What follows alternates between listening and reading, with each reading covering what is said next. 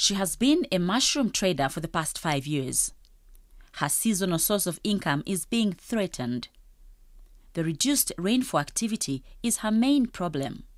But boa this year good. Okay. Yeah, bamene baleta boa. Out the sapa 1.5, 1.6, then 2 pini ya rate.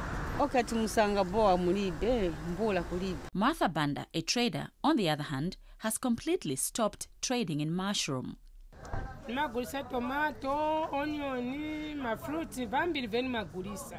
Na boa ni magulisa, manje chino chaka boa dura maningi. Tikangiwa kuti tuode boa.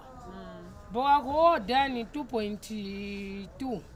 So tikangiwa kuti tuode boa dulisa. Chifukwa mvula siro kabuno bwino. The effects of climate change cannot be more realistic.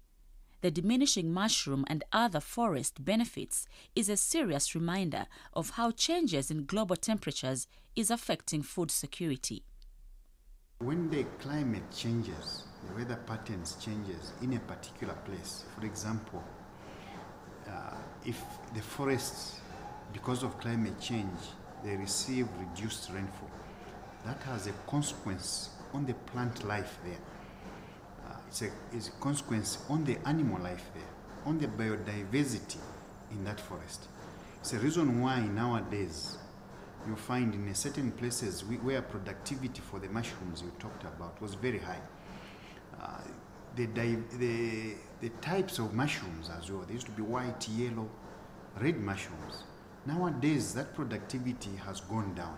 Government has a passionate appeal to Zambians. Climate change is not about the rest of the world. Climate change is about Zambia, where indeed we may be in the global village, but the effects should be localized. When we experience these high temperatures, we do not cry that they are in China. They are here in Zambia. When we experience droughts and there's food insecurity, it's us who suffer. Climate change is here. How do we adapt? To my fellow Zambians, we are suffering now because also of our own activities. One of them is deforestation. If taken lightly, climate change has the potential to halt dependable income-generating activities. Mary Mwiikisa, znbc News, Lusaka.